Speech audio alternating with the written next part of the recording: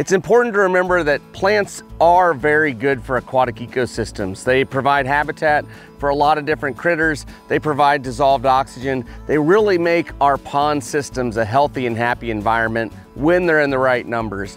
Once we get above about a 20 to 25% ratio of aquatic weeds in our pond, that's when we want to consider control. So we came out today to talk about some ways to control that vegetation that you might see in the pond, along with a little bit of why you are seeing that vegetation pop up. The four main ways that you can control vegetation in a pond: physical control, biological control, chemical control, and mechanical control. The first one would be physical control. So that's changes to the landscape, changes to the pond that we might be able to make, like digging out or dredging a pond that's older, or drawing it down in the winters. One of the important things that we're trying to aim for is a slope of 3 to 1 on the edge of our pond. So for every 3 feet that we go out in our pond, we want to get about a foot deeper in depth. That 3 to 1 slope is really important because shallow habitats allow light to hit the bottom of the pond, and that sunlight is what's allowing those plants to grow. Almost every plant that we are talking about in aquatic vegetation control actually grows on the bottom of the pond, reaches up to the surface or floats to the surface, and that's when we consider it a problem. So if we can reduce the amount of sunlight hitting the bottom of the pond, we can often help to reduce the amount of aquatic vegetation that we have in our pond as well. The next type of control that we would talk about would be mechanical control, getting out a rake, pulling the weeds out of the system. That's really important because that allows us to get the nutrients out of the pond and take them away from other vegetation growing down the road. So that's really where we want to start most of the time, is with that mechanical control. We're out today removing some submerged vegetation from a pond, and we're doing that today using a long-tined rake. So the long tines on the end of that rake really help you to grab onto the vegetation and pull large amounts out. So you just want to lift up the rake, to walk to the edge and slowly let it down. It's going to sink down to the bottom, and then you just slowly pull it back in. And as you're doing that, it's going to grab onto that submerged vegetation. In this case, it's mostly coontail. Now, one of the things that I'm doing here is I'm allowing this vegetation to pile up. But I'm gonna come back through with a wheelbarrow and make sure that I collect all this vegetation and then take it somewhere outside of the watershed. With mechanical control, the important thing to remember is that we're getting those nutrients out of the system.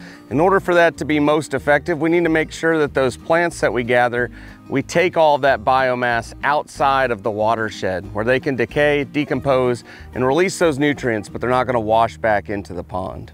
We're out at a pond today that has a bunch of floating vegetation, and so the two main types that we see around our area are called watermeal and duckweed. So long-tined rakes won't work well for looking at floating vegetation. It's just too small and too fine for that rake to collect. So what we're going to use today is called a parachute skimmer. It's got a weighted bar at the bottom and a floating bar at the top, and that's going to allow it to stay open and collect a lot of the vegetation in this floating mesh part in the middle. So the first thing that you want to do is make sure that you tie one end of the rope to your wrist. This will make sure that you don't end up accidentally throwing it all in the water, having to get a nice mess going and collecting it.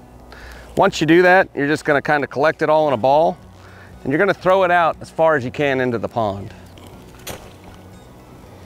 You're going to gently pull it back along the surface. This is a relatively shallow pond, but it's going to collect a lot of that matter. That watermeal is so fine that it might go through the mesh, and that's okay. We're going to collect quite a bit of it and get it out of the water.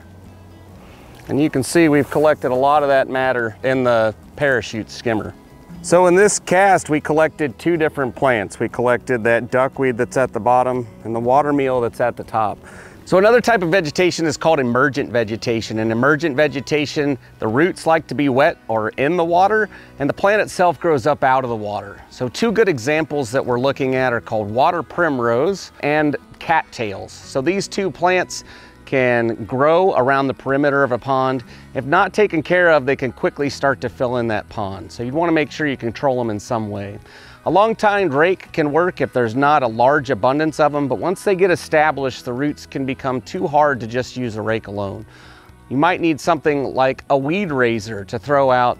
The razor can cut through the root system and allow you to pull that vegetation to the shoreline. Remember, it's important to remove those weeds and get them out of the watershed to reduce the nutrient load in your pond. After you've raked out the plants from your pond, a lot of times there'll be little pieces left that you just can't possibly get out. And that's when chemical control can be really helpful. So that's adding an herbicide. Most people want to start there because it's a closed system. If you kill those plants, they're going to sink down to the bottom and decay and release those nutrients. So chemicals are an important tool in our tool set. They're not always the answer. Getting those nutrients out is generally the best place to start. When applying herbicides to a pond, it's important to make sure that the herbicide is labeled for aquatic use. And so it's illegal, it's against federal law, to apply a terrestrial herbicide to an aquatic setting. So you want to make sure that you read the label and make sure that it's legal for using in an aquatic system. The other thing that's really important is that you follow the label regulations and follow the strategy for applying the chemical. That makes sure that the chemical will be safe for your pond and it won't harm any of the organisms, fish, invertebrates, other critters that you might find in your pond. Biological control is one of those things that can be beneficial. It's definitely a tool, but a lot of people jump to that, and there's can be negative consequences. So understanding biological control, you definitely want to know your system before you do that. Well, thanks for joining me today. I hope that that information helps you manage the aquatic vegetation in your pond. Make sure you follow us and subscribe to our channel to get more information to help you with your pond and wildlife management needs.